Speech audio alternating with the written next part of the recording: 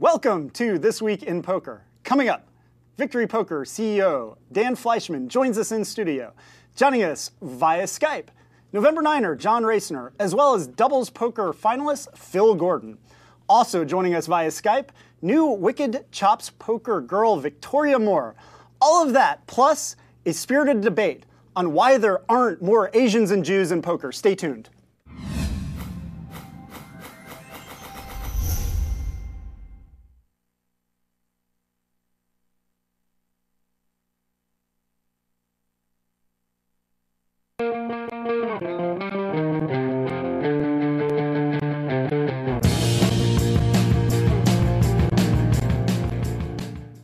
Did I mention Victoria Moore is on the show today? I know. I'm excited about that. Official Wicked Chops poker girl. She's got big, big shoes to fill. Yeah. Welcome back to This Week in Poker. I'm Chops. I'm joined by Entity Colin. How's it going? Back from Hawaii. How was Hawaii? You know, you can't complain. I was there for a week, stayed with 3 other girls, so... Not other girls, but 3 girls. I was my wife and other girls, so okay. yeah. Yeah, purposely, we after I flew in, we drove together, did not mention it, did not want to talk about it. Yeah. I got married to my current first wife there 5 years ago. Yeah. I love it. It's the greatest place. Yeah, I could imagine it's a tough place to get married because there's a lot of distractions, and by distractions I mean Barry Greenstein type distractions. Yeah. Yeah. Yeah, Barry Greenstein should have relocated Yeah. to Hawaii. Also joining us in the corner, Brian. How are you doing? I thought I was on like a men's Oprah for a second or something. Kind of embarrassing. How's it going? Good. Yeah, we all have Western shirts on. We all have the same haircut, and we have huge coated makeup today. Lots of makeup. They have a new makeup artist, so we're all People are already commenting on made that, up. too. Oh, what, on the makeup or Yeah. the shirts? Makeup. Okay. Can we tell? Do we look better? I hope so. Also in studio. By the way, the first Dan thing the Fleyshman. makeup guy Yes. said, you guys all have bangs. So Yeah. he commented on the hair. I know. Yeah. This is bangs. Anyway. Dan Fleyshman. How are you? Pleasure to be here. Yeah. We've got a lot of stuff to cover with you later in the show, Lots to including talk about. your deep run at the WSOP Europe main event and all things Victory Poker. So Victories, you know, they're stepping up. We're fighting along, you know, Oh, yeah. fighting along. So, a lot of ground, more ground than a typical day to cover. We're not going to waste a lot of time. We need to get right into it with Jess Wellman and Poker Headlines.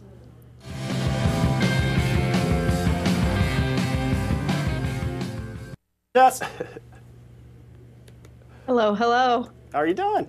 I'm all right. How are you guys? Good. Yeah, we're ready for a spirited debate on Asians and Jews in poker. I'm well versed in such topics, as I often get mistaken for an Asian person and a Jew. Yes.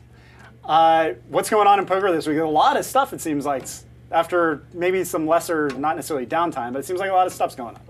I know. I myself have the quick breather between Festa and leaving for Foxwoods in the morning. So I guess we'll get started with Festa, since that seems to be what's on my mind, and it involves me. So clearly, it's the most important thing. All right, so let's bring it back to you. Randall Flowers won the Festa Al Lago tournament, makes him the youngest 2-time winner. He was the youngest winner before he won Barcelona at the age of 20. Now he has won his second title at the age of 22. And might I suggest you adopt him as an entity, because he's kind of sporting y'all's haircut.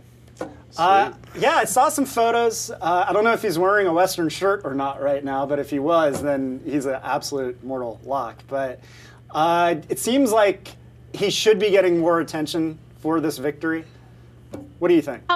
I think so. I think part of the problem is that the Barcelona win went so under the radar because it was during the World Series last year, so people don't realize he's already won before.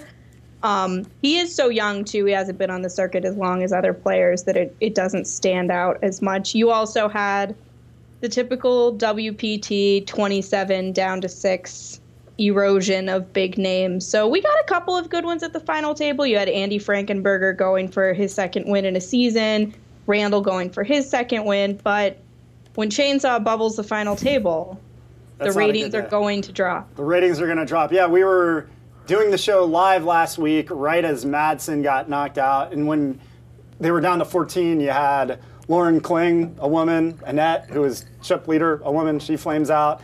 Jeff, like you said, Alan, Chainsaw, Yeah. Kessler.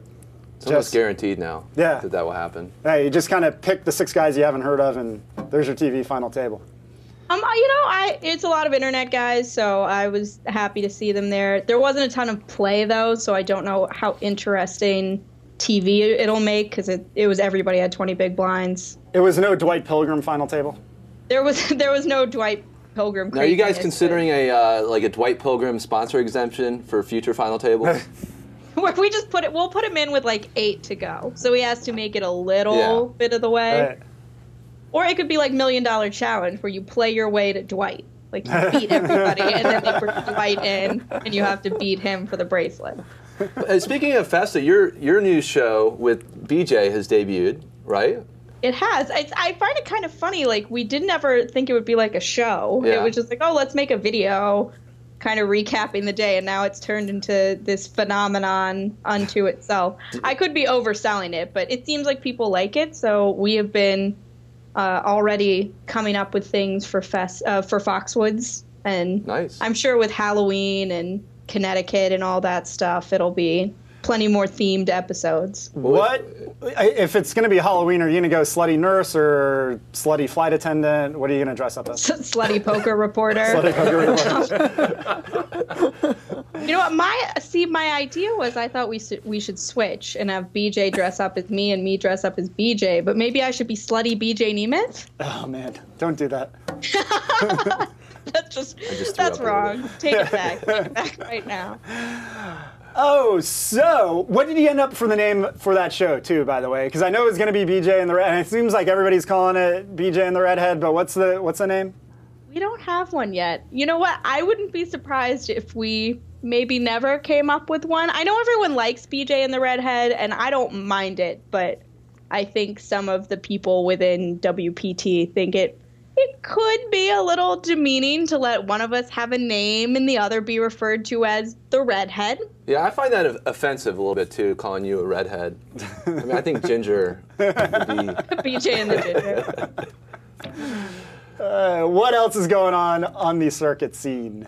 Well, you have the WSOP circuit. It was in Hammond, still going on right now. Hammond has always been kind of this anomalous stop on the tour, where it came in 2 or 3 years ago, where the circuit was kind of waning in popularity, and it was always this huge stop.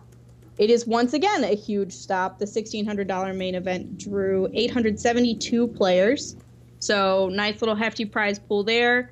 Kurt Jewell from Frankfort, Kentucky. Go Kentucky. He ended up taking it down. He won $240,000 and change. Then you also had William Reynolds at the final table, Brian Devonshire at the final table. While that one was huge, they did start the $10,000 regional championship, which is one of the new elements of the season. It's the first of 4 on the schedule this year, and I think that people thought it would be a little bigger. It got a respectable turnout of 226, but I think some of reporters and players were forecasting a little bit higher. Really? Lots of good names, though. If you read the press release, smashing. It was the biggest success since Coke rebranded Old Coke. I mean, it's like, I've never seen anything so exciting. Like, feels like I'm outside the loop or something not being there right now. It makes me sad I'm not living in Hammond, so I could have taken it in from day one. 226 is respectable, though. I mean, if you're looking at circuit numbers from last year, they were seeing main events with like 55, 87. The 226 is a great number compared to those numbers, and 10K is a little steep to go from 1,600 to 10K on a tournament schedule. You don't see big jumps like that all that often, so... And I guess it drew a lot of big names, right? Yeah, I mean, it's a pretty stacked field when you look at it. There's about 50 left, and a lot of names that I recognize. Ruthless, who apparently, by judging from Twitter, is just making quads over and over and over again and getting paid off en route to a victory. He's doing well. I know Barry was there. Barry Greenstein just busted.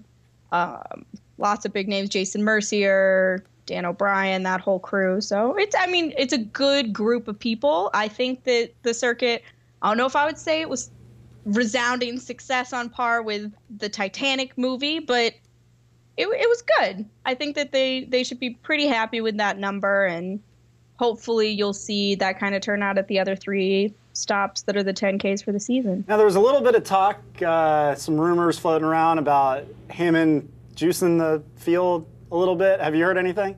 I heard they were giving out lots of seats. They were rewarding cash game players with seats into both the 1600 and the 10K. I don't remember where I read this, so I'm just going to blindly send it out there and pretend it's fact that someone said something about a strip club handing out seats. Dan, I saw you nodding your head. Have you heard stuff? Yeah, they gave out, you get 5 extra seats for every mega satellite. They were just handing it out. They're just handing out 5 extra seats? I mean, it's a good idea, but they're giving away 50K. I mean, that's a lot to put into a tournament. Yeah, but it worked. I mean, we were all talking about it, so, Yeah. I mean. Anything else, Jess? Give us one more big headline for the week. WSOP Circuit South Africa. Not quite Hammond, but it's been pretty cool. They got some good names. You have Vanessa Russo, Maria Ho, Beth Shack, and Felipe Ramos just won the $1,100 PLO event. They got about 40 people, with South African Jared Solomon taking second. If you want updates, I'm going to do a little shameless plug in the chat box. Bluff, South Africa has some updates from the scene. If you care about that, the 5K main event there starts tomorrow. I think Gus Hansen is one of the other people playing. So pretty cool that the international stop seems to be doing well as well. Are they flying these pros in, or are they going on their own? I am not positive. I feel like Gus Hansen had some sort of charitable element to it that was required of the casino to have him participate. I'm sure, and that's not unusual to have players kind of talk with the casino staff and say, well, I will come if maybe you help me fly in or comp my room. I've heard stuff like that for domestic casinos too, so not that unusual. All right. Okay, Jess. Thank you as always. Thank you. We'll see you next week. See you from Connecticut. Yeah, have fun in Foxwoods. Can't wait to see Slutty Poker reporter Jess Wellman from Foxwoods, Connecticut. Brian, before we get into the rest of our interviews, we've got, I think, 4 people, including Dan Fleyshman, lined up. How can our viewers interact? If there's somebody that's actually new in that chat log. If there is someone new, it's very simple. Darn, I meant to have a cue card this week, so I didn't have to say this, but I don't. Type in the letter Q, a colon, and your question, and we'll get to it. It's that simple, Chops. Brian looks like 20 years younger with that makeup on. Does he? Yeah. Yeah. Or maybe about 2. I'll take 40. Okay. That makeup artist had like machines and spray things. And I was expecting like just a little. yeah, no. Not the full airbrush. He had a 4-step process. Yeah. You were shaking your head somewhat about the South Africa. Yeah, the certain tournaments like that are in obscure places, they, like when they talk to guys like Antonio, not only will they fly him out, they'll take care of hotel and the buy-in. Yeah. So Pairs is doing that? For certain events, not in America, they don't really need to. But if you want to get household names to show up, I mean, I talk to Unabomber and Antonio all the time about it because a lot of it comes through me. They'll offer them the buy-in, flight, and hotel, which is, it makes it worth it for them, but it's still obscure to go to like South Africa if you weren't planning on going there. Where are you going to go once you get there? So, yeah, I mean, it makes sense for them if you get a couple household names. I know somebody did it with Phil Ivey a week or 2 ago. They booked him for something, an upcoming event, and it's smart because that key player can then bring media, and if they know he's going, maybe a dozen other pros will come. If those dozen pros come, their friends and followers will come. So one key player can end up bringing 30 or 40 players. So smart. So again, to remind our viewers, we've got Dan Fleyshman, he's CEO of Victory Poker. Tell us about why you started Victory Poker. So I'd always loved poker for years and years, and I'd been doing my past company for 10 years, from 17 to 27 years old. And on the 10-year anniversary, me and my partner both resigned, and we have a new CEO and all the employees running the company, and we still own it, but it was different. I wanted to do something. I wanted another feather in my cap. I wanted to try something else, and I love poker. So I knew I wasn't going to go out there and beat PokerStars or Full Tilt. They're behemoths. They're like IBM and Bank of America now. But I did see a niche to build the coolest poker site in the world and build something that people could feel attached to and build a brand that way. So I didn't expect it to happen so fast. I mean, the things we're doing now, I thought it would be 2 or 3 years from now. But it's been working. It's been fun. When was your actual start date? February 1st. It's only been like 7 or 8 months. Yeah. Wow, it seems like it's been a lot longer, It feels like it. Yeah. You're actually already getting a lot of questions in from the chat. So let's get to this one, because I'm not familiar. What's up with the Victory Tattoo Challenge? Oh, okay. So this kid decides to challenge me on Facebook out of nowhere. He'd been following me and commenting all the time, and then he says, hey, let's raise the stakes. I was like, raise what stakes? We're just on Facebook. Yeah. And he says, I'll come play you, best out of 10 heads-up matches. If I beat you, then I get to be on the $100,000 sponsorship contest. He put me as one of the 25. If you beat me, I'll tattoo my whole back with Victory Poker and anything you want. Okay. So he flew out last weekend. We filmed the whole thing. There'll be a video in like a week. I beat him, and he's a big kid. He's 6'4", 300 pounds. Very nice guy. But we started the process, and he's getting a full Victory Poker tattoo on his back. Damn. A lot of Victory Poker branding lately in other media. I wouldn't necessarily call a tattoo maybe other media, Right. but still, Entourage. Yeah. Saw quite a lot for that. Yeah. How much you pay for that? I paid $0. Okay. I know that Stars paid a lot last year. I paid $0 because of our relationship, and we actually got him to be on 3 episodes. It was only supposed to be for 1, and they built us into next season. Okay. So now the storyline is going to get pretty interesting. Yeah, I remember seeing E's secretary with, Yeah. like she was playing in the background, Yeah. the screen or the tables were open. Yeah, she'll be playing more next year. Okay. So it's a good thing. Yeah, I was with the producers last night in that house game, and we were talking about some of the cool ideas for next time, and it's going to be fun. That's my favorite show in the world, so that was like a big thing to happen the first year. Yeah, no, and this was one of their better seasons. It was like, Yes. they had some down seasons, and this definitely was did, one of the better seasons. We got to of find the out show. where is he going with this? Is he going to fall off the deep end, the main Right. character, you know? And can you really get addicted and ruin your life in cocaine in 2 weeks? Because that's what he did. Question from one of our viewers, Boxer Bill. Where do you see Victory Poker in 5 years? Wow. I want to be one of the top 10 sites. But I'm not planning or building this for one of the top 3 or 4 sites. 5 years is a long time. I'm more looking at next year and 2 years and 3 years. I kind of have to piece it, you know. We did so much so fast. Right. I don't know about 5 years. That's a long time. Full Tilt's only been 5 or 6 years. Right. So, you know, they're doing $1 gazillion a day. So for me, it's just building the brand and doing everything I can. Since I can't outspend the other big sites, I have to do all the unique things and get on the TV shows, get in the movies, sign music deals and record labels and all these different things that we've been doing to try to make our own lane, because I can't go out there and fight against those guys. When you do all these things, and you're pretty active in so many different directions, is it all about like ROI, or is it more about brand building to you? It's about brand building. There's things that I do that I'm definitely not getting the money back on, but the marketing that's coming back from it is tenfold, 20-fold. Right. We just signed a big DJ named DJ Steve Aoki, and he then brings other celebrities and other artists to the thing. We did a deal with a big record label. It's the largest independent record label in the world, and they have these big bands like Evanescence and Creed, and these things bring in so many different deals from them, because once you have that deal, now all of a sudden somebody that follows that band or somebody that follows this or follows that, they want to do a deal with you. So sometimes it's a loss leader, that you may spend extra money doing a big deal with one company, but may get a bunch of deals from that. Yeah. Question from viewer Nima Time. How has the move to the Cake Network been for Victory? It's a whole new world. I mean, I love the guys at Everleaf, and they tried hard, but the Cake Network is just like, you can just deposit whenever you want. You know, Yeah. like before we had a $200 cap, and you'd have to submit phone bills and statements and all these things, and you'd have to wait 24 hours to deposit. With Cake, you can do $200, $5,000, $10,000. They process tens of millions of dollars a year, so they can handle everything. Yeah. And there's games 24 hours a day instead of 16 like at the other one. So now I just feel like I'm at home. I always wanted to be with Cake. I mean, again, I love the Everleaf guys. It's nothing against them. It's just Cake always felt like home to me, and I'm really happy I'm there. And we're doing a lot of cool promotions, and they're really open to what we're doing. So I'm going to try to help build the whole network. Yeah. You know. I see a couple more questions.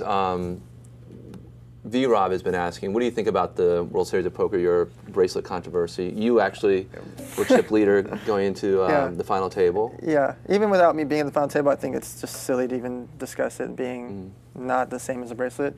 You win any tournament's important, whether it's a World Poker Tour, World Series of Poker, or World Series of Poker Europe. I really don't care what it is. I mean, you can win the Heartland Poker Tour tournament. It's still a big deal to win a tournament that has a good-sized field. And to compare, just because not as many people travel there, or they're not doing as many satellites there, that's just less dead money. Just because you have 7,000 players in a tournament in Vegas, where 6,500 of them have no shot, Yeah. it doesn't feel the same when I walk into the table at the World Series of Poker Europe, and it's Daniel Negreanu and Huck Seed and Gus Hansen.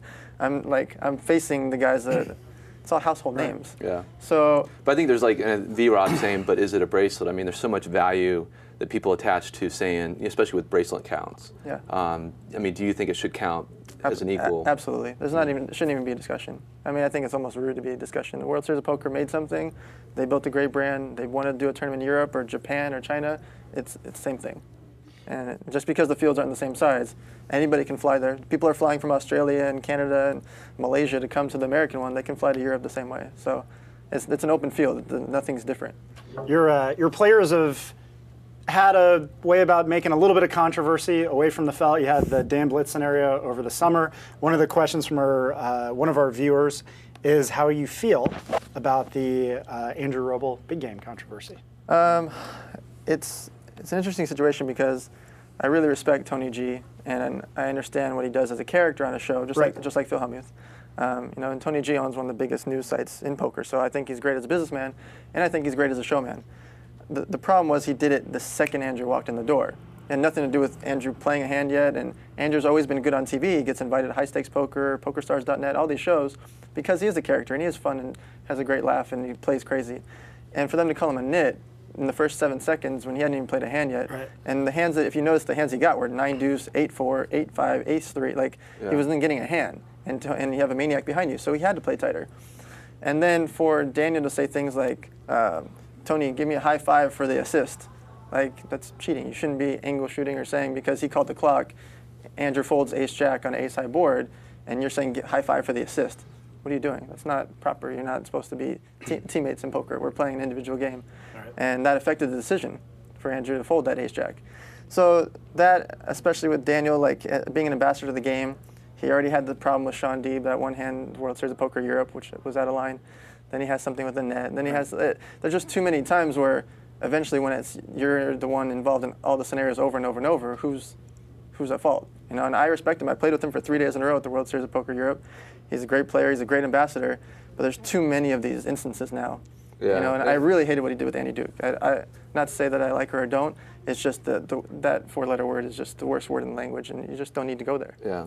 They can make your point without that. And somebody's pointing out Tony G and Daniel would never, for a second, consider treating Barry Greenstein like that. Calling him. I mean, there's a lot of big name pros out there that are nits. Yeah. Not saying Barry Greenstein is, but they could do it too. And was there anything prior to this that Tony G? Yeah. Is there a reason why he picked on? Well, Tony and Roble have played before, but it was more showmanship, and Andrew didn't really mind that. He minded it with Daniel because him and Daniel have been battling online in the 100, 200 a lot.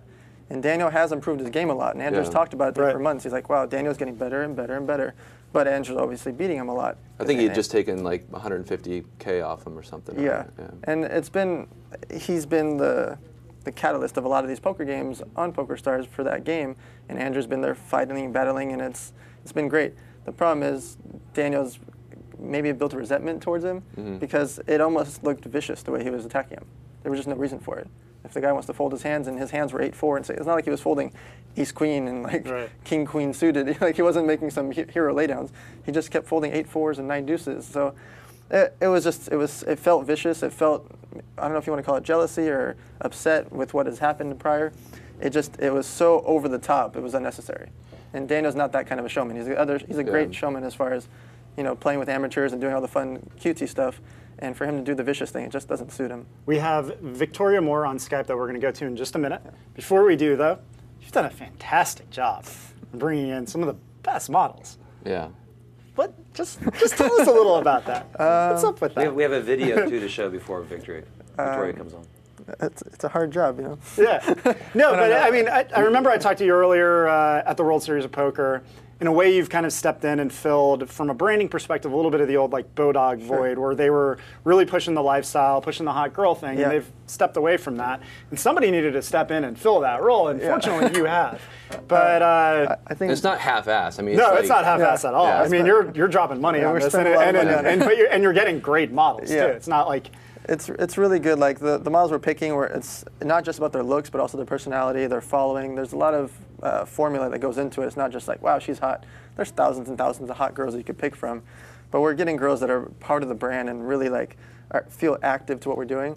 But also now the returns actually come in because our last video has like 183,000 views in 2 months, and all these videos are getting a lot of traction now. So I'm going to pick more models. We want an Asian model and a Russian model and an African American model. We want each different model to, same way with the poker side on the sponsored pros, I want the different cultures to represent the brand. So we're going to get different models to keep increasing. It won't be like dozens and dozens, but we want to build. I think you were smart going to the UK first and foremost. Yeah, I just love the accents. Well, they turn out. Though. I mean, we had Keely Hazel, Vicky Blows, now Victoria. On that note, let's go to the clip, Brian. We have a clip that we can go to. Tell the people what they can look forward to in this Victoria Moore clip, and then we're going to get her on Skype. Lollipops. Lollipop. All right.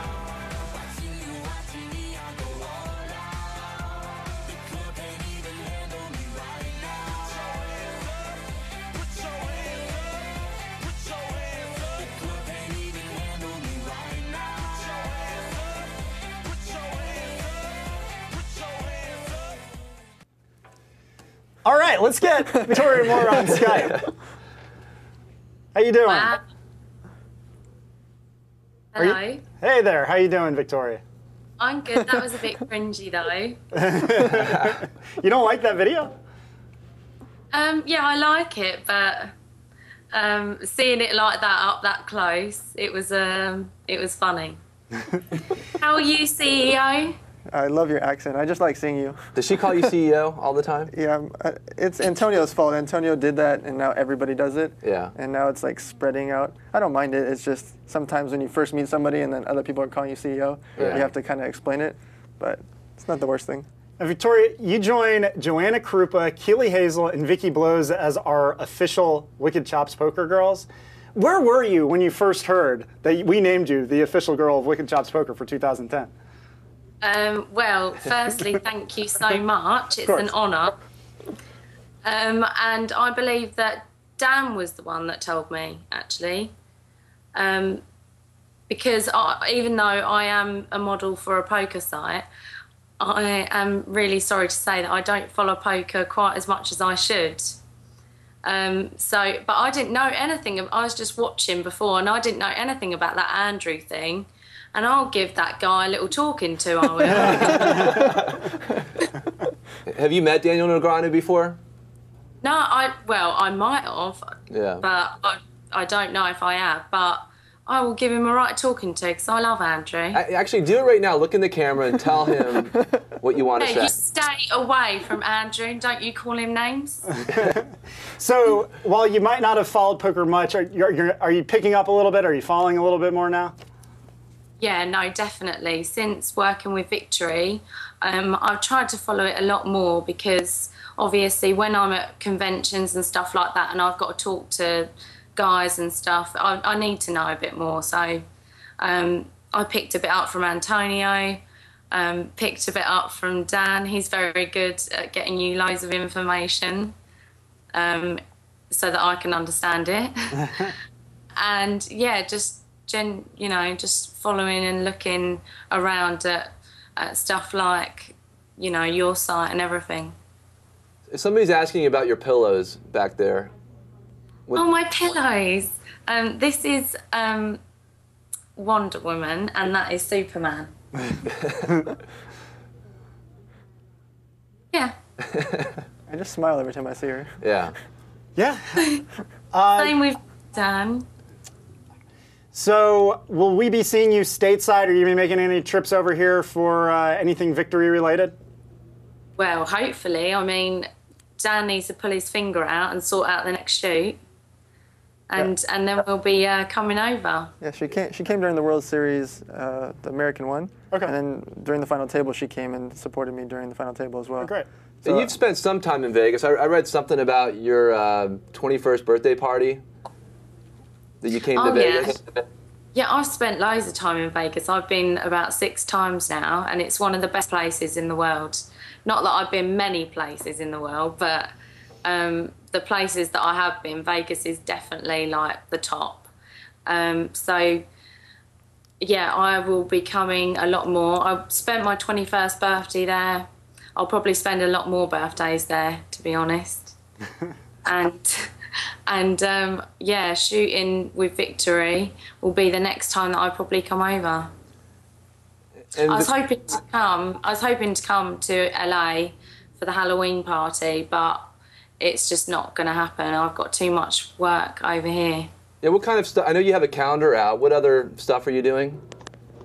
But I'm doing major promotion for that. So while we're here, I will plug where you can get it from. You can go to globalcalendars.co.uk and buy it from there. But basically, I'm just, I'm a commercial model. So most of the modelling that I do is like stuff for adverts and catalogues and stuff like that. And what's up next for you? We followed Keely Hazel for a while. It seems like she's kind of disappeared a little bit, but are you going to do this for a while and hope to do acting, or what else? To be honest, I just take it as it comes, and just there's so many things that come up, so you can't really plan. You can't really plan much. So like Victory Poker, I was never planning to work for a poker site, and that just sort of that just happened. So I'm not going to plan too much. I'll just see where it all takes me. But the next thing quite good that I've got coming up that I'm really looking forward to is the Fire Girls calendar for their 2012 End of the World calendar. You guys probably have it over there. I think you do anyway. All right. Are you familiar with Fire Girls? I don't. No. I don't think so. Dan? Well, I'm familiar just because I follow. Of course. It's funny. I think the calendar thing is a lot bigger in the UK. I don't know what that says about the US, that it's not a big thing here, but. Yeah, definitely. I was speaking to Sarah Underwood about it because I said you should have your own calendar out, and she said they just don't do, they just don't do them over in America. So, but your girl should definitely. You know what I think? I think the internet pretty much destroyed that business because people can just Google for the images rather than buy the calendar. But the images are like some of the best images. Yeah. Suggestion for Victory it's not. Poker? It's not the same as having having it on your wall, is it? For sure. Yeah. iPad calendar. iPad calendar. I think we should make our own calendar. Victoria, we've got to go, but thank you so much for joining us, and we look forward to meeting you next time you make a trip into LA or Vegas. Yay! Thank you for having me. Bye guys. Thank you. Bye. Bye. Well done, Dan. She makes me happy. I like her. Yeah, no, that was a good find in the Victory modeling search. She works hard. She pushes out everything that we do. We don't ask her to do all these extra things, but she's just. We want to go to a convention in Budapest. She's on the first plane there. We're going to put out a video. She posted on every profile she has. They don't have to do all those things. It's just it becomes natural for them. They feel a part of the brand, and now we make her part of the brand. We feel like she's part of the brand. So. Yeah. Right. No, I think we have to ask you, there were a lot of questions earlier about online poker legislation. As a CEO of a poker site, sure. What are your thoughts as far as, what will happen and what will, how does that change Victory Poker's plan if that legislation comes through? Right. So, I talk about this a lot, obviously, because I'm in the different situation. Since I'm one of the most public CEOs that you can feel, touch, and see, and I live in America 6 months out of the year. I have, spent 6 figures on lawyers to make sure I'm doing everything perfect and proper, and the accountants are perfect and proper, and everything's there, because at any day they could just knock on your door and say, hey, what, So. Do you worry about that? Not really, because to me, online poker is not illegal. It's the financial transactions of sending money back and forth is what you're actually doing to break the UIGA. So, wire transfer, wire fraud, or terrorist act is what it is. I'm not a terrorist, and I'm not wiring money back and forth. The Cake Network handles all the processing, all the credit card transactions. They're based in a foreign country. I can't see credit cards. I don't have access to credit cards. I can't see their files. I can't see any of the back end. I have no access to it. So I'm not breaking the technical UIGA whatsoever. I'm just a marketing company. I'm like an affiliate in a sense. Will it get legalized or legislated? Legalized or regulated? Absolutely. It has to. They're missing out on billions and billions and billions of dollars that we want to pay them. They look at the market now and they're like, oh, we can make $4 or $5 billion a year. They don't realize there's so much more that comes from it, because now Pepsi's going to sponsor, and Budweiser, and Burger King, and NikePoker.com, and GatoradePoker.com, and all these other things that are coming from it. I think that's an assumption, but I still don't necessarily think that will happen. I think we've seen the big brands stay away from the World Series of Poker. You know, that's. But I still think though that part of that though is because there is that, is this legal or is it not legal? But that's just sure. inherent to gambling and poker in general too, though. A little bit. The thing is that poker has become the new golf. Yeah. And I've been meeting with some of the biggest brands in the world, and some of the major financial institutions have been flying me out to come meet with them because they're all expecting to get regulated. And some of these major household name brands are going to do poker sites, and they need people to A, run them, or B, advise them, or C, show them what to do. I mean, they don't know what's going to happen. And you're going to see other major names, whether it's Apple or Sega or Xbox. These guys are going to come out with poker sites. They're not going to be proper at first because unless they bring in, you know, what Harris did is they hired ex-CEO of Party Poker. Yeah. Here's $30 million bankroll, come from Party Poker. As soon as it gets legislated, boom, go to do your thing. So it is going to get legislated. It is going to get regulated.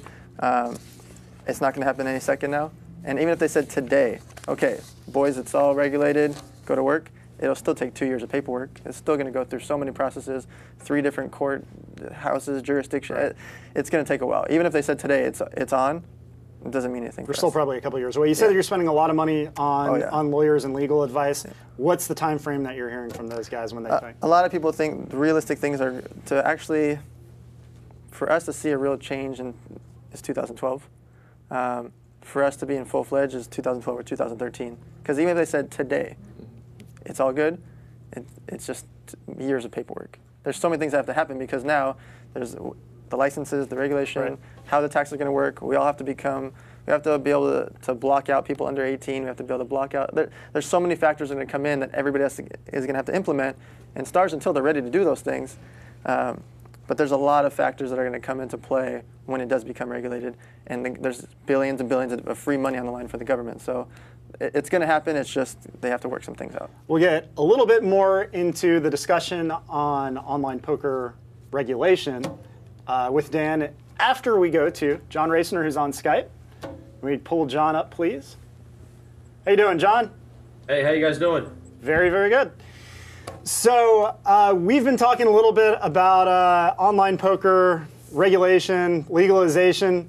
What among the players on the tour? What are you guys hearing? What do you think a realistic time frame is?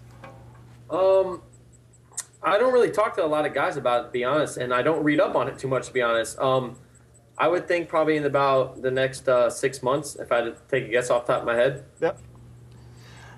Has Full Tilt officially come out and announced who are going to be the patch guys at the final table? Are you one of them? I'm pretty sure all of us are going to be patched.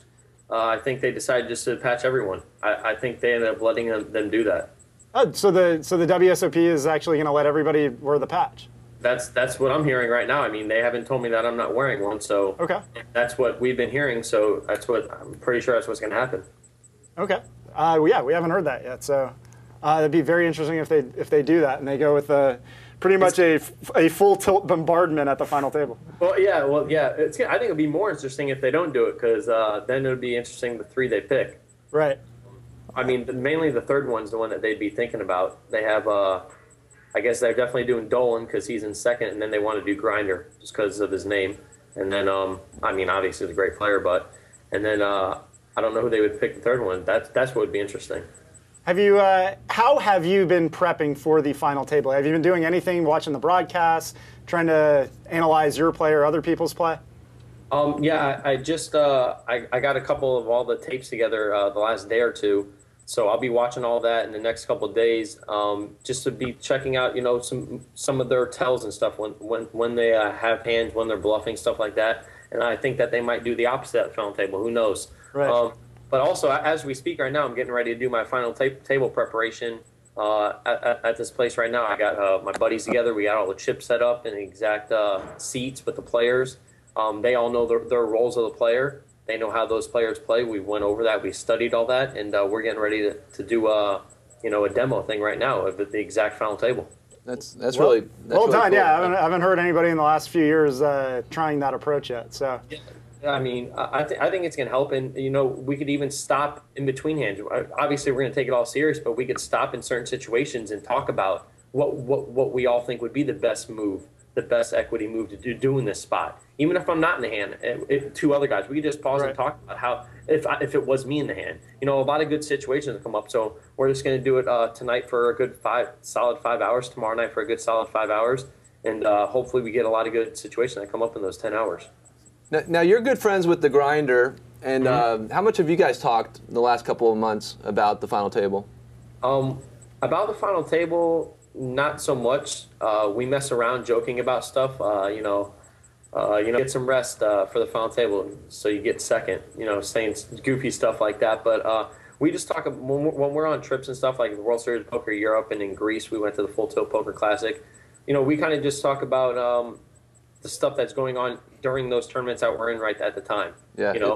Or big hands that can't come up, and then when we're on break, we discuss some strategy about that kind of stuff. But as for a final table, we haven't really discussed much about the players or any of the player or anything. I don't think either one of us want to give away too much, and as good as friends we are, once we're there, we're going to be competing, and it's huge for both of us. Is your dream scenario you guys going heads up or him busting first so you don't have to deal with him anymore? My dream scenario is me winning and him doing second best to me. So I guess that would be heads up. Everyone has said that to me the most. Oh, that'd be the coolest and biggest thing ever for TV and poker. If you two got heads up, it'd be the greatest thing ever. So I guess that'd be great. And then obviously, I just want him to do the next step best to me. So, and I want to win. So then I'd like for him to get second. Do you know? Have you picked the song that you're coming out to yet? Do you know what you're coming out to? We just picked it today, actually. Forever by Drake and Eminem. I don't know if you guys are familiar with that. Yeah. If you listen to the first verse, that's what we're going to have playing. And a lot of just the things that they say in the song is just me, stuff how I came about me in poker and, with haters or whatever. It's got some good verses. Listen to it when you get home tonight and you'll understand what I'm saying. All right. Yeah, if you do win, are you ready to step into the role as a poker ambassador? We've seen with Peter Eastgate and talked with Joe Cata about, that it's great and it's nice winning all that money, but there's a lot of responsibilities that go with it. Really, I think with Joe we saw your whole year is pretty much consumed with appearances, with playing tournaments. You really don't get to enjoy. I don't think he even went home hardly during that first year. Are you ready for that? To be honest, I really am, and I'm really looking forward to that. I like to travel around, and I like to make appearances and help out people and talk to people and explain situations and help people out and those kind of things. And it's all good fun. I like dressing up, going to places, and doing those kind of things. So I think that would be a fun thing for me, and I would do it really well and carry myself really well. A question from our chat log in the live stream. I like this one. Have you and Grindr swapped percentages? No. No, we have not. And do you think you will? Nope. And I mean, there's some. They handed out a thick rule packet after the final 9. We had a meeting the next day. And they handed out a thick rule packet, and one of the things that was mentioned in that, which a lot of people don't know about, is negotiations and things like that with the other people at the table. You're automatically disqualified. Okay. Really? It's absurd. So, I mean, that's just something that we know to stay away from. Yeah, for sure. Last question for you. This is something Colin and I were talking about on the way into the show today. You win the main event. You got something close to $9 million in the bank now. Who's the first model that you call up and be like, hey, I'm John Raciner. I just won $9 million. Oh, my gosh. Victoria Moore? I'm going to send out a mass text to all of them. How about that? Good move. John, good luck at the final table. We'll see you down there at the Rio, and thanks for coming on the show. Okay, sure. Thank you guys for having me. Yep. Thanks. I like John. I like his strategy. Yeah. That's I solid. love that he's practicing. That's great. Yeah. I think we talked, after the November 9 was decided about the good, bad, and meh for poker, and we weren't so sure. I was actually. You're definitely in the good camp. Yeah, just because I think he's young. He's seems like a cool guy. Would represent poker well, speaks well. He's a guy that grinded out, online somewhat in the beginning, and definitely the tournament scene. So I think he'd be great for poker. Yeah. we were talking, I think it was actually the night of when they played down to the November 9. Yeah. But John was mentioning that they might end up patching up everybody. Right. Which I'd be really surprised if they still have, if on broadcast, if the ESPN folks allow that to happen. Right. But about maybe going in and trying to swoop up. Did you guys try and get in there and patch? I did talk to them that night, and since then I've made friends with some of the guys. Full Tilt handed out deals to pretty much everybody, 7 out of the 9. Right. And Stars has 2 guys. So it's an interesting predicament because they're only allowed to have 3 players, technically. Right. Which was a very clear rule that they made. I don't know what's going to happen because even though I'm friends with some of them and I've made them, I've talked to them and made offers, the agents and the players don't really know what Full Tilt's going to do until the last second, because ESPN hasn't said that they're not going to, they're going to allow them to do more than 3 patches. But Full Tilt, I think, is genius. Keep it, let it ride, because there's only me and 1 or 2 other sites that will come in and try to get them. PokerStars obviously wants 1 more so they can hit their 3. But I think that Full Tilt, what they're going to end up doing now is I think they've realized they might do that Learn Chat Play with the Pros, one of those, like they've been using on the Full Tilt Doubles Challenge, your sponsor. Like, use the patch that doesn't actually say Full Tilt on it, and then as people bust, switch them out. Right. I don't want to give them any advice, but they're smart enough to figure it out. So I think that might be the way they go. But I'm going to make my last second offers. I'm going to be there in person, and I'm going to be there the day before. And I know 4 or 5 of the guys now.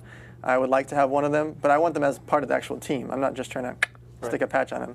Like, I wouldn't put a patch on 1 or 2 of the guys that are on the table. But the majority of that table is How much do you think it would cost you? To give you an example, for the chip leader last year, two household name sites offered $300,000. My deal would be different than that, and that's only for a chip leader. For a normal guy to final table, it can range anywhere from 50 to 200. Full Tilt got these guys before they got there, when they were down to 2, 3, or 4 tables. They had everybody that's at that table except for Jonathan Dolan. He got patched after they busted 10-handed. Right. He didn't have a deal until then. Yeah. Who's actually would be, as Kev Meth sent in a question about who I'd want, it's Jonathan Dolan. Yeah. Who would you want? Jonathan, who wouldn't I want? Yeah. Just say Candy. I mean, the kid that's in last place in chips, just because he doesn't have a lot of chips, and the move he made with the King Jack was for 22 million chips or 26 million chips, and he just got lucky that Theo Jorgensen, who just got signed today, called it off with the flush draw thing. Right. But if it wasn't him, it would be Candia. Candio. That you'd lease one. Well, I wouldn't sign him. Right. One, he's in Italy. We can't because of the licensing. Oh, yeah. But that move he made with the 7-5 on the 6-6-5 board was disgusting. Yeah. real quick though, before we go to Brian, Washington State. I saw some questions there. Is Cake going to, or Victory Poker? It's completely up to Cake Network. Yeah. If they want to back out, I'll back out with them. If they want to stay. Have you talked to them about it? Yeah, we talked about it. Their Stars pulled out. Tilt hasn't decided yet. It's up to Cake. If they want to pull out, I'm just going to do what they do. Okay. All right. Brian. Chops. We were talking about Phil Gordon and doubles poker. Phil is on Skype. We'll go to him in just a minute. But tell us a little about doubles poker and I will. a little sponsor break. Before I get to that, I have 2 other quick sponsors. We missed our earlier break. I'd like to thank StormOnDemand.com. It's our virtual host for This Week in Poker, This Weekend Network, and a brilliant company. Go to StormOnDemand.com. Our other sponsor, Poker VT, an online poker training site. We had Daniel Negreanu on last week talking about it. And if you go to pokervt.com/signup and use the promo code TWIP10, you get 25% off activation fee plus 3 months off and unlimited videos. What was that code again? It's brilliant. TWIP10. Can you tweet that out after the show? And that's exclusive too. I don't think you can get that anywhere else. In the entire world. Yeah. It's exclusive. Yeah. This Week in Poker 10. Doubles Poker Championship. Very exciting. Chops, you started watching it, I think, 2 weeks ago. They are down to their final table. There's 4 teams left, 2 episodes left, and the winners get $1 million. They chop it up between 2 of them. We have Phil Gordon coming up next. He is partners with Letterer on this brilliant TV show, and do they win? We don't know, but we do have a hand real quick before we go to Phil. We have a hand, and I just forgot. Phil in a letter against Huxley, Denown, Cunningham, and it involves one of the timeouts. And this hand kind of sums up kind of how fun doubles poker is to watch. All right, let's see it. So we'll go to that. There's a 7 of hearts. That does not complete anything for Seed and Cunningham. It gives him a pair of 7s. And now Gordon leads out. It's almost as if Lederer and Gordon are playing this hand completely differently. They're on completely different pages. That's exactly right. Putting it all together, they took a highly unusual line of betting the flop, then check calling the turn, then betting the river. Now we have a timeout.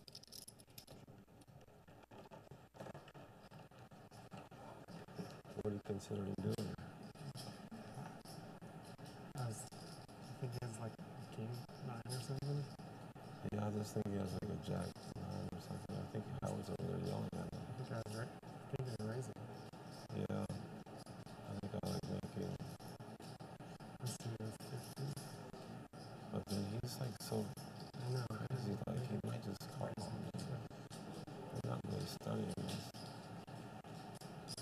I don't think they have a good hand. I think it's just thinking too hard, or should I go bigger? Bigger the better, I think. 300. Yeah.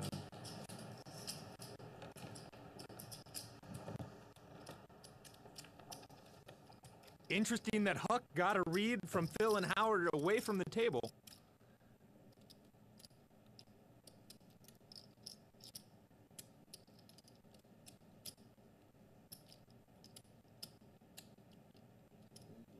And it's a big raise from Cunningham. He makes it 300,000.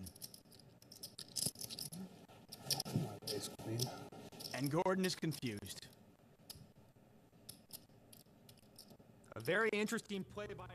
So there is a good taste of what you'll see coming up on Doubles Poker.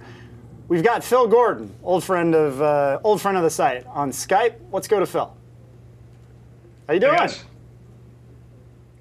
Phil. Yeah. How you doing? I'm doing great. Hey, Phil, congrats on the 25th finish in the World Bridge Championship. Was that just you and a bunch of like blue-haired ladies and Scandinavians? Yeah, at the top level, not so much so. Most of the people are under 60, and it's all guys really in the top 100. But yeah, it was a good performance, I guess. Overall, I'm pleased with finishing 25th. But it's certainly a lot different than the game of poker, that's for sure. What would you rather win, a bracelet or the World Bridge Championship? Bracelet for sure. But, the World Bridge Championship's not so far behind. I have won 2 national championships in bridge, and I guess those are kind of like those would kind of be like standard World Series of Poker bracelets, with the World Championship being like the main event kind of bracelet. But actually, I think my chances of winning the World Bridge Championship are significantly higher than they are of me winning the World Poker Championship. I know nothing about bridge, but that's team-oriented, right? It's partner-related. So okay. you're playing with one other player, and your performance is, well, almost entirely dependent on the performance of your partner. So it's pretty much your partner's fault that you only finished 25th. Yeah, it's all his fault. I didn't do anything wrong for the 180 hands or so that we played in the finals. It was all him. How much do you win for a tournament like that? Oh, I won about minus $3,000, which was my expenses for the week. Yeah. It doesn't pay anything. There's no prize money. Now, another partner event, Doubles Poker. You're at the finals. Yeah. It is a totally unique concept to other poker programming out there. What was your favorite thing, what you most liked about Doubles Poker? I'll tell you, all the players were really into the format, and just hanging out in the green room in between matches, or when we were on break, everyone was talking about how much fun they were having, and it really was a unique experience for all the players. Of course, I had a great time because I was winning and doing well, but even the players that were losing, I think, had a great time and didn't mind losing their $50,000 or whatever. The entry fee was absurd, $50,000 to play in this thing. I mean, yeah. But they found 32 suckers and willing to pony up, and everyone had a blast. What was your least favorite thing, the $50,000 or a net? I really love Annette. She's getting a lot of crap these days. I hear. I haven't seen her since the World Series, but she's young and she will become a little bit more media savvy. But I think she's fantastic. I really like her as a person. She's quite intelligent in a lot of things other than poker, and obviously her poker skills are excellent. I think it's just a matter of time before she kind of comes into her own and rectifies some of the things that are kind of going astray for her. We've got a bunch of questions coming in via the viewer chat log. Jay Austin wants to know, what player not featured on the show would you like to partner with? Wow, not featured on the show. Well, that's a great question. I think I would like to have played with, Johnny Sham was on the show, he's featured, so can't really say that. I would say the people not invited, the Poker Stars guys, I think I would have liked to have partnered with maybe Joe Cata. Joe Cata? Yeah. You could have given me 100 guesses. I probably wouldn't have gone to Joe. How come Joe Cata?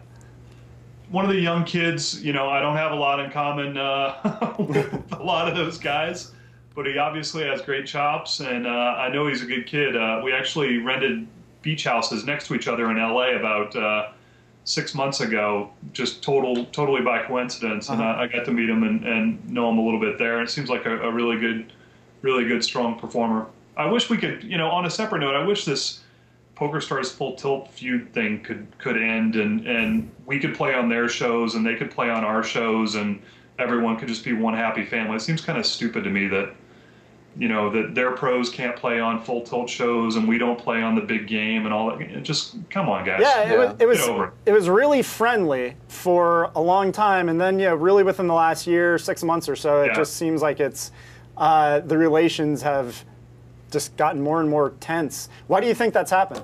Just the money involved? Dan knows more than anyone. It's a brutal marketplace out there. Every customer that the companies can acquire, are really meaningful. And, I guess the powers that be at both companies just believe that it's in their best interest to not have the other pros featured. It's hard to argue with that. But it sure doesn't make it as much fun.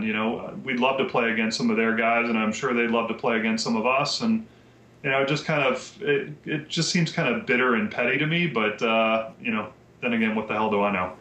We've had a lot of talk on the show over the last few weeks about the value of a WSOP Europe bracelet. We know you really want to win that bracelet. You've come close. If you want it in Europe, does it mean as much? Does it weigh as much? Oh, hell yeah. Any bracelets that the World Series calls a bracelet's a bracelet.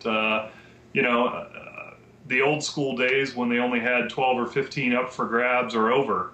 We all have to realize that they're going to be 55 or, up to 60 available in any calendar year. And, just there are a lot more bracelets, but they're a lot harder to win than they used to be, I think. Right.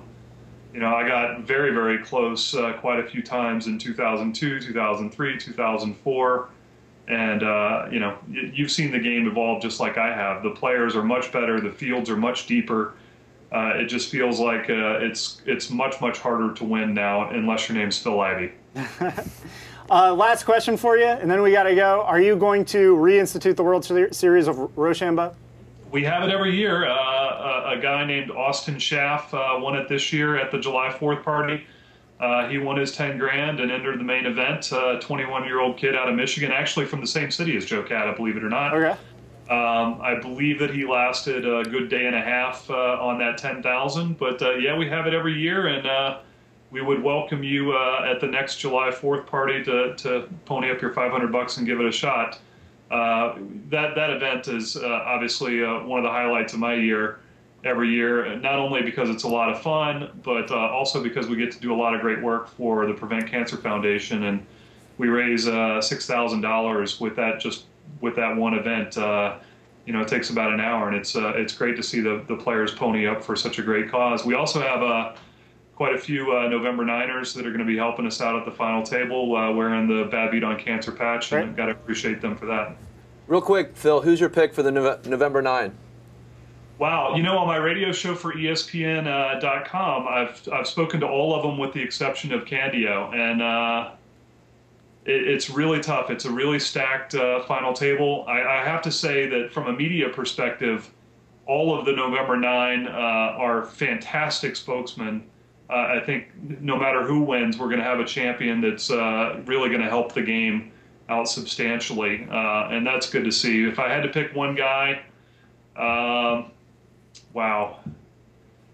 I think I would have to either go with the Grinder. I know he's a sentimental pick, but he has the game. I think the other players are going to be a little fearful of him. I'm worried about his chip count a little bit. That's the only reason that he's not like way up there on the list. But yeah, I'm going to go with the Grinder. All right. Phil, thanks for joining us. I know it's already happened, but good luck on the Doubles Poker's finals. I tell you, that hand was great. I really I love that hand. What you didn't show was the timeout that I took right away to ask Howard what I should do. Yeah, we meant to show that, yeah. Actually, Howard told me to fold, and I couldn't do it. Maybe I'm a sucker or whatever, but damn it, I had 2 pair. And it's hard to make 2 pair. I'm not going to fold 2 pair in that spot very often. I really felt like Huck and Alan were trying to push me around, and they knew that Howard and I weren't quite on the same wavelength in the hand. Right. And they tried to punish me, but instead I punished them back and built a big chip stack. So great. Thanks, Phil, and we will see you soon. All right. Thanks, guys. Thanks. All right. We need to get this wrapped up, but before we do, we've got a minute and a half to spare for poker metaphors. Are you familiar with our poker metaphors? Yes. Poker metaphors signifying that you have to act quickly round. We're going to fire through as many questions as we can in 1 minute. Okay. Poker metaphors signifying that you have to act quickly. Tell me when you're ready, Colin. Ready, go. The worst character on Entourage is? Johnny Drama. If Who's Your Daddy was taken, if the name Who's Your Daddy was taken, I would have named my energy drink blank. Victory. The number of victory models I've accidentally seen naked on a shoot is? 100%. The numbers I've intentionally seen naked on a shoot is? 100%. San Diego in Spanish means? I don't know. The victory. Oh, yeah, I do. It was in the movie. Yeah, the whales. Yeah. The Victory Poker Pro who gets laid the most is? Antonio. Least? Blitz. Yeah. Blitz. Dan Blitz blanks black people.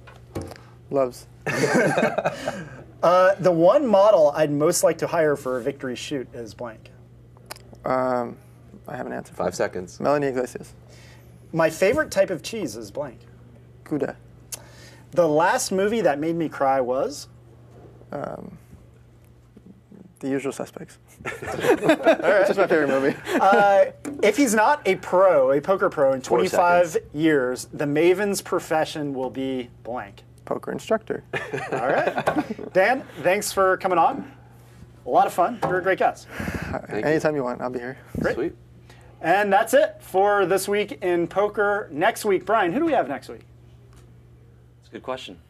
Is next week the We've girls? got, we got some burgers coming next week. We have burgers coming next We have week? burgers. We have Alex Outhread coming. Okay. And he owns a Stout, I think it is, a hamburger joint in L.A. All right. And he's bringing us some hamburgers. And we Sweet. should have the Grinder Skyping in. Okay, and Grinder Skyping in. And any final words from our sponsors? Brian, why don't you take us to the close? I'll let you close this one out. Thank you, Go Chops. for it. Please check out stormondemand.com for all your hosting needs, pokervt.com for your online poker training, and use the promo code exclusive to Wicked Chops Poker, TWIP10, Doubles Poker Championship this Saturday, final table, Saturday, GSN, 9 p.m. And we're going to leave you here with a little teaser to this week's show. Thank you.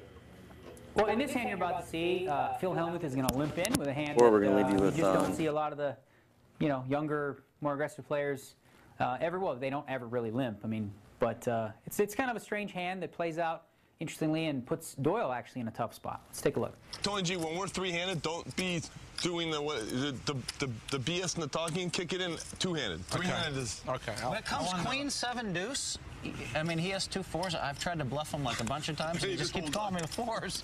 So, I mean... He's a hold-on artist. I saw him call 11, 10,000 with Jack High just recently. That's why I had to call him with, that's why I had to call him with the 9s. Yep. Okay, stop it right there. You got 3 options, right? Call, raise, fold.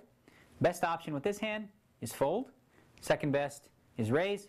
Third best is the one he chose. Limping in with this is just, ugh. It's not a really good hand to limp with. It doesn't play very well after the flop. If you happen to get it in against ace-king, you know, you're going to go broke every time it comes 10-jack-queen, pretty much. It's just not one of those hands that plays well after flop. And if you are going to play it, I mean, you got to get aggressive with it and hope to just pick up the blinds. It's just, if you're going to play hands, you know, I would rather see him, if he's going to do this, limping with hands like 5s, 6s, 7, 9 suited, stuff like that. But king 9 off, nah. Don't add that to your repertoire. Let's take a look. Yep, that was good. Phil limps in. I felt like maybe he had... So does the loose cannon, as does Daniel. Doyle, ace-7 suited, gets a free look at the flop. You did. You did the right thing. You won the pot, too. For once. You avoided any bad cards. Trey 9-9, 2 hearts on the flop. Huge flop for Hellmuth, 3 9s. Doyle Brunson has, however, flopped the nut flush draw. Negreanu checks, Brunson checks, Hellmuth checks. Setting a trap. Stop right there for just a second. I think Hellmuth's check here makes a lot of sense. He's got the king of hearts in his hand, so he's not all that afraid of heart. You know, it doesn't look like a board that many people have hit. And if someone does have 8-9 or 9-10, they're probably going to go ahead and bet it. The only thing that I'm a little curious about, and I think he probably should have took a stab here, was Doyle. Doyle flopped the nut flush draw in this spot. I know the board's paired and that sucks, but he's in the big blind. He could represent a whole bunch of hands. He could represent 9-3 or whatever the case may be. But I think that if someone else bets, Doyle's going to have to call. So in a spot like this, in an unraised pot, I think you might be better off taking the lead here and go ahead and bet something like 1,200 or 1,400 or even 1,500 into the 22. And, you know, then you'll sort of fish out the 9 because, you know, he's going to bet this flop. And obviously, as we know, Phil Hellmuth's going to at least call. And that'll give away the fact that, you know, he's got something strong. But by checking it, it makes it tougher to figure out because you don't really know if they're just bluffing at the flop or if they're actually, you know, have... Welcome back to the Doubles Poker Championship. Each team fighting tooth and nail with $1 million to the winner. Lederer and Gordon still on top of the leaderboard with 808,000 chips. I think at this point, if you're the chip leader, you put a little pressure, you open a lot of pots. Well, nobody wants to get eliminated in 4th. You've said it before, but it's worth saying again. Only 100,000 to the 4th place team, while $1 million to the 1st place team. It's a huge disparity. Exactly. I would be opening a lot of pots if I had the chip lead. Well, Lederer raises it up to 47,000. Over to Seed, and Seed looks like he's calling. No, he's raising it up with 5-4 suited. Well, Seed is a very careful player, but I do believe he's made a mistake here. I do believe he intended to call. Although it would be a little bit of a strange call with 5-4 suited from the small blind. Seed and Cunningham only have about 20 big blinds. Lederer trying to decide if it is in fact a mistake. He would want to push if he thought it was a mistake. He just calls. It's almost like a live misclick. Yeah, this is a very strange situation. Well, both teams get a piece of it. Lederer and Gordon with the better piece, though. Very, very tough spot for Cunningham. Cunningham's going to lead out 80,000 with bottom pair. Over to Gordon. And we know Gordon's not folding. All in. Nope, he's going to move all in. Well, effectively all in. He's actually raising it up to 217,000, which is enough to put Huckseed and Cunningham all in if they call. Allen was just in an impossible spot this hand. I have no idea how you're supposed to play it, given the situation. You could make a case for check raising all in. You could make a case for playing it exactly how he's played it. Very, very difficult. Well, we're so short anyway, I might as well call a timeout. Well, they're going to use their timeout. He's as confused as you are, Brandon. You like that? It's so short. I might as well call. What odds are we getting exactly? Well, we're a little bit less than 4-1. And then he's got to have some air in there to want to call it. Or just, I mean, I guess he could definitely have some flush draws. Is he going to ever have a king jack? Well, yeah, that's why I didn't. I kind of don't think I should have bet 80. I should have just shoved. I didn't like betting the 80, but now that we put ourselves in that position, I mean, if you called the timeout, I was going to move in. I know. But But if we Phil's moved in, been so weirdly blasty, bluffy, goofy. Unless he might have 2 deuces or you think there's a chance flush of draw. moving in? All the flush draws. I mean, what's the odds if they have ace 10 of hearts? What odds dog are we? It'll be like 4 to 1 or something. So that's So the I guess odds we we're have to getting call. anyway. And it's not like we're going to outlast anybody. I guess I'm just calling that, I don't right? know though. I mean, it's Are we the gonna outlast payout of the structure means. I mean, How it long? seems kind of borderline. I put us in that Doesn't situation really, though. doesn't really do me much good to call when it's borderline for anybody. Yeah. I mean, call the call. Okay. Back to square one. Back to square one. Alan noted that if it's a neutral situation, he should fold because variance hurts him and helps the other players. Might fold that one. He didn't have anything. This is a really tough spot. I think that getting about 3.5 to 1, you have to tend towards a call. I'm gonna call. Cunningham does Did I call. say ace 10? Yeah, ace 9. The cards go on their You back. gotta call with that. You have to call. I think the timeout analysis was correct. Did you raise by accident that amount? Given that they were going to bet 80 and call, they would have been better off just shoving. I would have probably shoved that. You were shocked when you got that hand, right?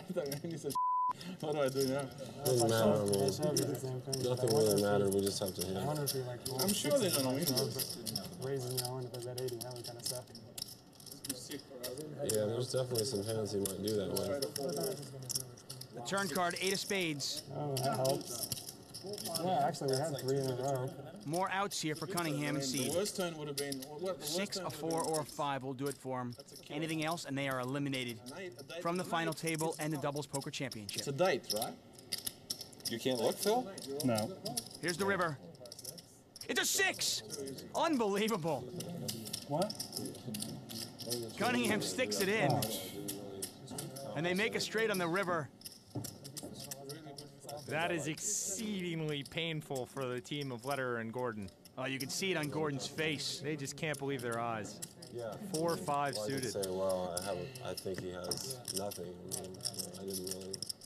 Well, of the 8 players remaining, Phil has definitely been the most aggressive. He knows the math, and he knows the structure, and he's acted accordingly.